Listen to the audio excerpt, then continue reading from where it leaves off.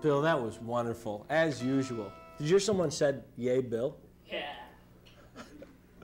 Oh, cool. Yeah. Well, no, it's on. Hello, Mr. Twinkie, how are you tonight? I'm pissed off, Toth. How come? Life sucks.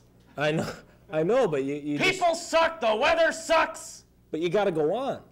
Yeah. You know, to cheer you up tonight, we have two very exciting guests on the agenda and the list. Yeah, who are they? Well, first of all, we have, with all the JFK hype with the movie coming out, have you seen it yet?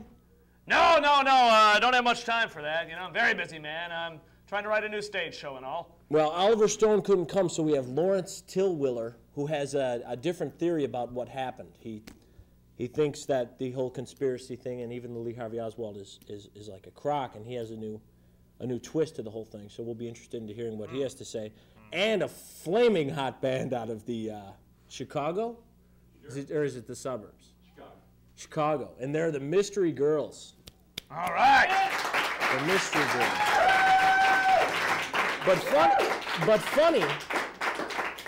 But funny that there's no girls in the band. Oh. Exactly. But I don't know. Do you guys want to be girls? I'm a hermaphrodite. Oh, okay. Well, that's cool. Hey, what's your phone number? Well, so we're going to take a break right now and come back with the Mystery Girls. They've been late. Oh, yeah. And so, Mr. Twinkie, and we'll see you in a little bit. Now you're supposed to clap.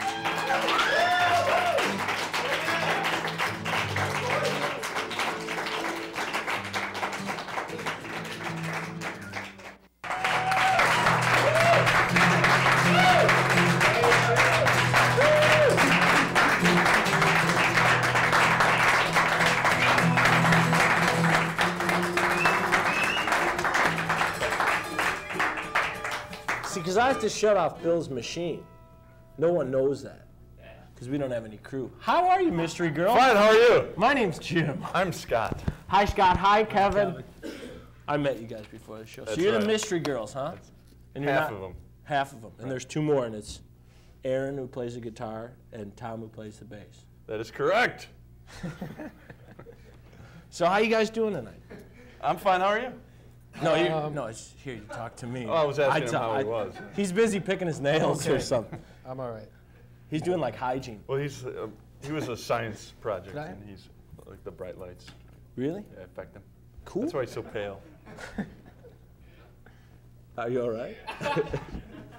So you guys are a band, and you play in Chicago and around the Tri-state area. The tri-state area. We played in Indiana, Iowa, Wisconsin. That's a cute hat. Thanks a lot, my grandma. Should I take it? You want to sport it? If I could. Feel free. So now, like the Mystery Girls.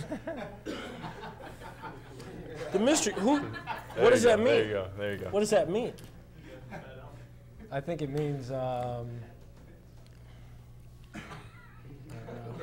does it mean? It's just that, oh man, I was just saying, thinking how I was thirsty. I would, a big glass for a big guy, that's right. So the Mystery Girls. Yes. Well, you're not answering my questions, and I'm going to start kicking ass in a couple minutes. What kind of stuff you guys do? Like rock, country? No, not country. Rock and roll. Rock and roll. Yeah, just like Any polka? basic rock and roll. That guy's Basic fired rock? at the end of I the know. show, by the way. We've been trying to get rid of him for years. He will not leave. But Just rock and roll, like barroom, honky-tonk rock and roll. Cool. Without a piano. When did you start up? 4 years ago. 4. Wow. So you guys have been doing it for a while. That's right. Is this your only source of income, or is this like a... No, we all have cheap day jobs. You all work at a record store, don't you? No. Except Tom. That's right. I'm a toothpick maker. Are you? Yeah.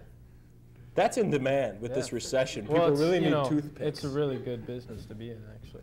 Have you seen my socks? They're bananas. Yeah, that's right. Look at, get a shot of those. That's pretty. Nice. You got... Scope those. So what's in the future for the Mystery Girls? You guys got a record or a CD or a... Yeah, we got a record coming out. Well, a record, CD, tape, if you will. Do I look like a spaz? No, you look like I should give you some money or something. Okay. When does it come out? It comes out in February. Third week of February. Yes. My grandma made that. Watch out. I know. That's very pretty. She's a holy lady. Like Swiss cheese. So, very cool. Well then, so you guys are going to do a song for us tonight. We're going to do a little number for you.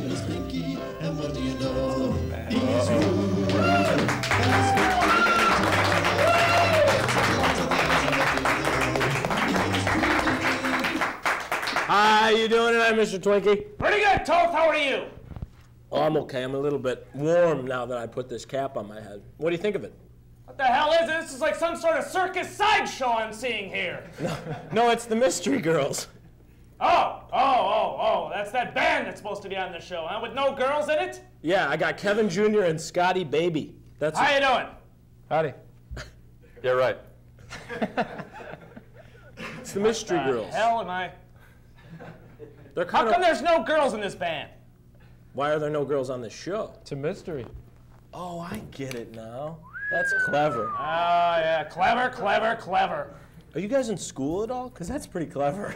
We were. I was. You were? But I Probably at the left. time. Yeah, preschool, probably, huh? And your own fellow bandmates are laughing at you. That's okay. Yeah, like they have any room to laugh. Scumbuckets! We had, Yeah, our, laugh. we had our lips locked around a exhaust pipe of a bus before the show, so we're a bit loopy. Okay, I understand. if That's a you good will. word. But they're going to play for us tonight, Mr. Twinkie. Yeah, I'm real impressed. What kind of music you guys play, huh? We already went Rock. Rock and roll, huh? No show tunes or anything? Yeah, Twinkie was a big Vegas. He's a big Vegas, ex-Vegas. Is it X or is it? Well, you know, I still go out there and Tahoe and all, and every once in a while I get back up on the old stage, maybe sing My Way and all. He's getting kind of punky with that, like, safety pin in his ear. That's kind of crazy. Well, they're holding them together, not here. Oh, Bill, Oh, I mean, Yeah. the hell are you talking? Shh. No, he's real. There's no safety pin. He just told you he's been doing exhaust, okay? that's right. I'm sorry. You see stuff when you do exhaust, people. A bit That's loopy. right. You gotta drink some vodka, some scotch, my man. Water is where this big That's right. Pyrex. Water, yeah. Nice glass there, Toth. Thank you, Mr. Twinkie. Well, gang, I'm out of here. It was really nice seeing this. Well, I hope you enjoy the performance. Yeah, I hope so too. I might be able to catch it. I don't know. I'm doing a few. You know, I'm still trying to open that bowling alley over in Cicero, and I don't know. It's a lot of legal tie-ups right now. I thought it was Melrose Park. Melrose Park, Cicero, all those Italians, you know. Mr. Twinkie, what's your first name? It's a mystery. Wow. You came right back at. That's what we're known for here is our witty comebacks. Witty. Okay, I'm out of here. All right, Mr. Twinkie, see you later. Goodbye now.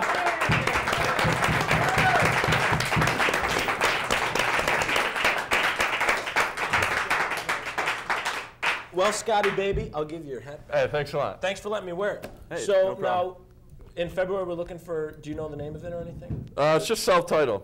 So Self-titled. Mystery It Girls, should be on Mystery CD and cassette in your favorite record store. Well, we'll be looking for it. And when we come back after this, we're going to hear the Mystery Girls play. What was the name of the song? Kiss Me or Kill Me. Kiss Me or Kiss Kill Me. Me or Kill Me. There we go. Oh, okay. And Bill, maybe you could play something for us. I think everybody was on exhaust. I kind of wish I was.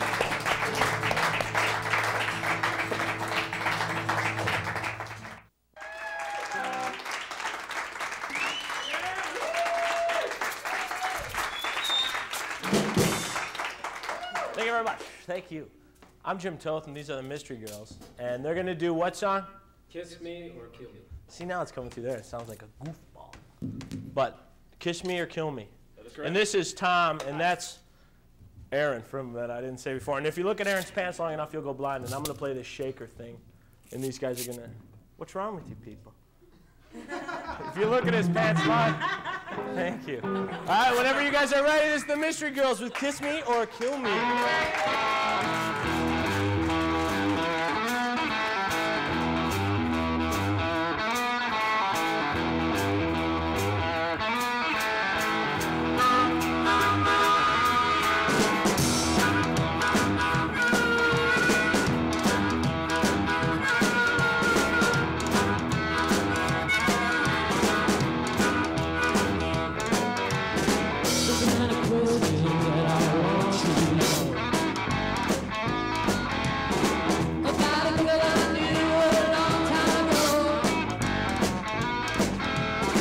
she had a happiness in it all. Down in the woodshop, beginning my gold mine. Yeah, yeah, yeah.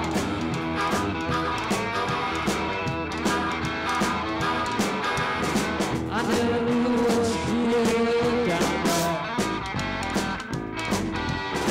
Down in the woodshop, in the I heard her talking, but I don't know who. She had a plan, something she wanted to do. Yeah. Let's get there when she kill me tonight. When she get there when she kill me tonight.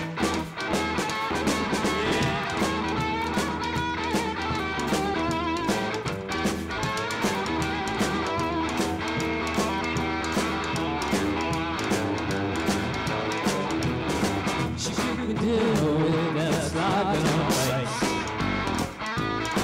I said right down in my basement. And every night she just used herself on the roof. I got this feeling chicks are insecure. Yeah, when she kissed me, when she killed me tonight. When she kissed me, when she killed me tonight.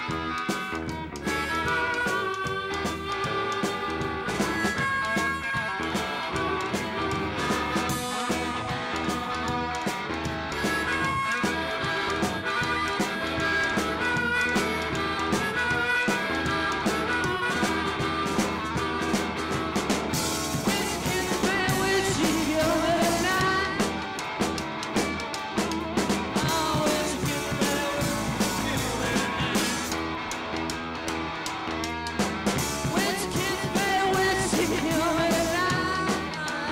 Yeah,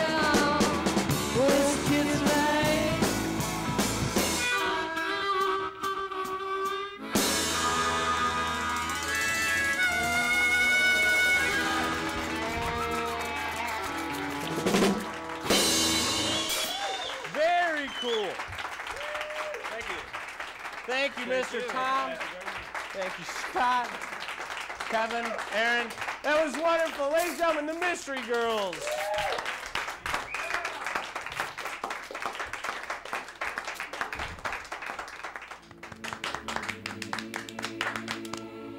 As the curtain lowers on Act 2, we now steadily approach Act 3, which is another part of the field outside of Dunsinane where Macduff and Macbeth do their battle with sabers. Why should I play the Roman fool and die on my own sword? Whilst I see lives, the gashes do better upon them. Turn, hellhound, turn! Of all men else I have avoided thee. But get back! My soul is too much charged with blood of thine already. I have no words! My voice is in my sword, thou bloody villain!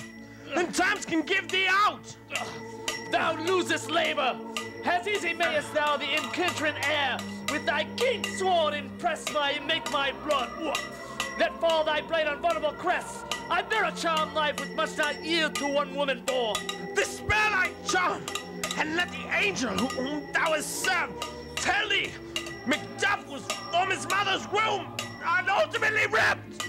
Accursed be that tongue that tells me so, for it hath crowned my better part of man. And be the juggling fiends no more believed, that palter in a double sense, that keep in the world of promise to our ear, and break it from our hope.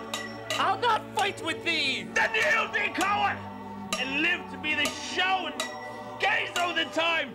We'll have thee as our rarer moments are, painted upon a pole, and unwit. Here you may see the tyrants. I will not yield to kiss the ground before young Malcolm's feet, and to be baited with the rabble's curse. Through Burnham Wood, be come to Dunsinane.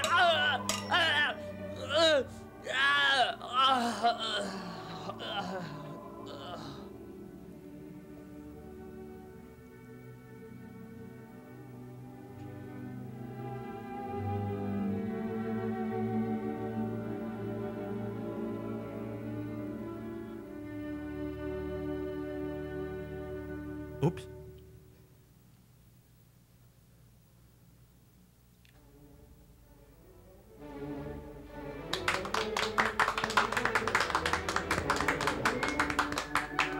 And there you have it, the third and final act of tonight's performance of Shakespeare's tragedy, Macbeth.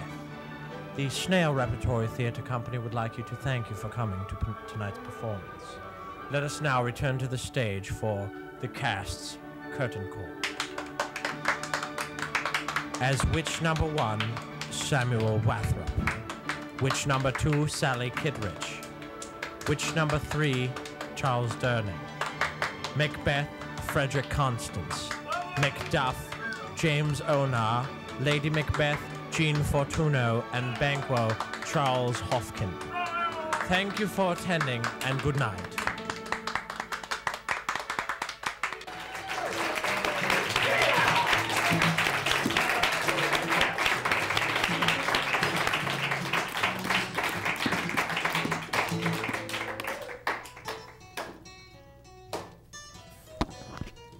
Thanks, Bill.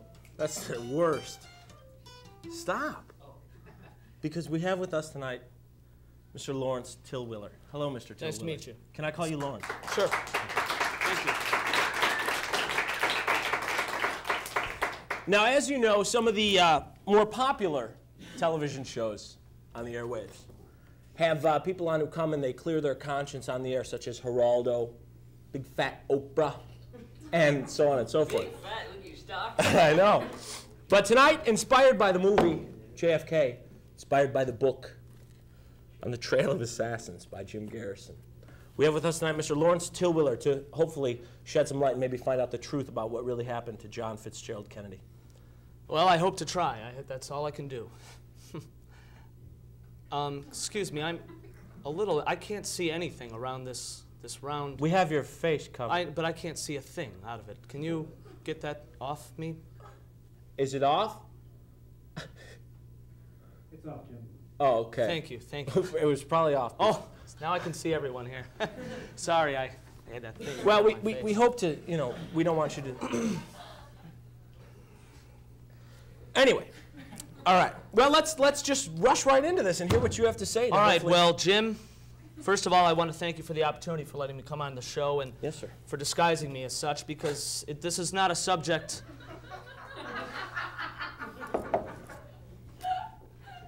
I guess maybe you're a little too young to know our president, John Fitzgerald Kennedy, a man who meant a lot.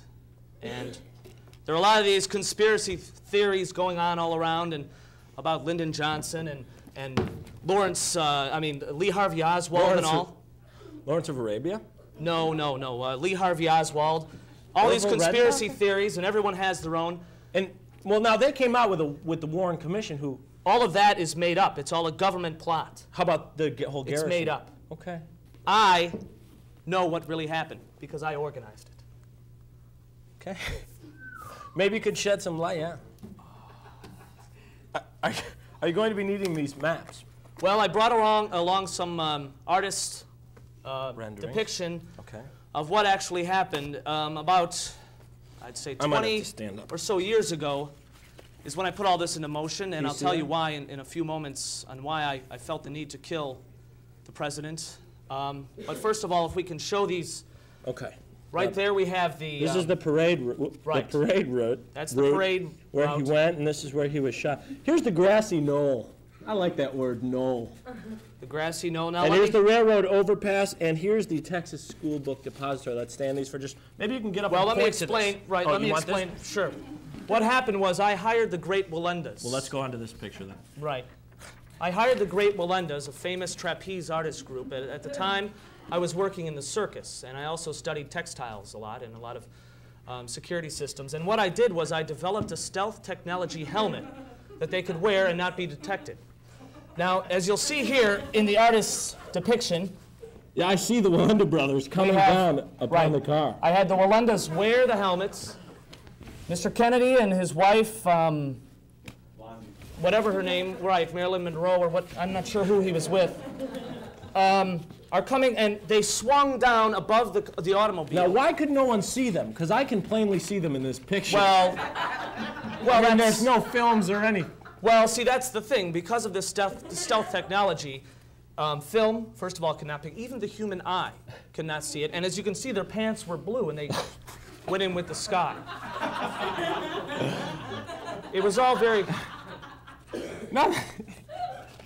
Sounds like a real load of crap, mister. Let me go on. Let me go on. Okay, do you want to go to the next picture? In the grassy knoll. No, the grass... Well, let's go back to here, because the president was being attacked.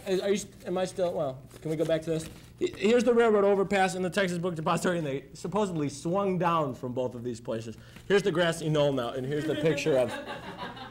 What happened, I was afraid that maybe the Walendas would not get their first shot, so I thought I should have a second defense, and since I was working in the circus, I hired 6, 7 midgets that I knew could hide in the grassy knoll without being seen. Are they standing on top one another? Yes, they much like a pillar, and I gave them poison darts, and they would shoot the poison darts at the president if were needed, but as it turned out, the Walendas, God bless them, did a great job the first time in. I gave him a bonus, too, for that, and that's what really happened. And I wanted people to know, and I want young people to know, and I want all kinds. Mr. Tillwiller, I have just a question for you. This doesn't even sound like it's real. I mean, trapeze people descending upon a parade and no one's... Bill, do you believe this? Yeah. See, it can't happen. Were you doing that car exhaust thing with that band earlier? See, a lot of people ask me why. Why did I want to kill the president? And I have 3 simple reasons, and I think once you see these reasons, you'll know why. There was a lot of comparison between Abe Lincoln and John F. Kennedy. The comparison between, you know, Lincoln had a secretary named Kennedy and a vice versa. stovepipe hat. Stovepipe hat. A stovepipe pie? No, he had one of those. It's a long story. Okay, so I discovered early on, a long time ago, that there was a lot of similarities between James Garfield and James Kennedy, John Kennedy. Do you know the... I don't mean to interrupt, but did you hear the similarity between President Lincoln and the man sitting in front of Pee Wee Herman in the movie theater? No.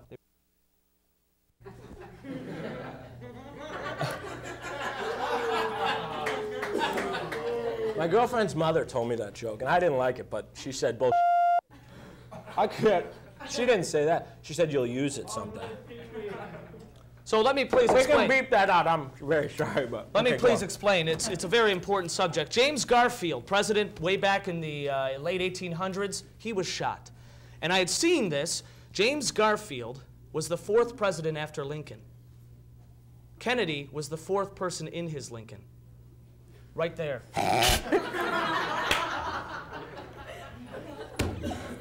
The second one... Mr. Tillwiller, well, let me explain. There's 2 more. out about these 2 There's things. 2 more. Is there a book out? Shut up! Let me explain. There's 2 more. First, there was a rumor that John F. Kennedy had had an affair with Marilyn Monroe. I know of a rumor that James Garfield had had an affair with James Monroe, the president who was earlier. And the last one is Kennedy had a cat named Garfield, and Garfield had a cat named JFK. Right there. I had to do it. I felt compelled to kill him. So you expect this to wash. Does anyone believe him? I do. Besides you? Me. Sure. Sounds as good as the other ones. Well, Mr. It's too bad Tillwiller, all the Wallendas are dead. If the Wallendas were still alive, you know, we could ask them, but Sure. they had fallen inexplicably to their death. well, I do appreciate you taking the time to come out. Thank you very much. And maybe if something else nutty happens again, you can come on and feed us another line or tale. Well, I just want everyone to think. Just think seriously about what you've heard. Is that your hair? No, it's a wig that we've put on, just so, okay. so no one knows my real identity. Well, you look very nice. Although we did tell my name. Oh. Well, Mr. Axe, I appreciate you coming out. Thank you very much, Jim. Young William, could you, Sure.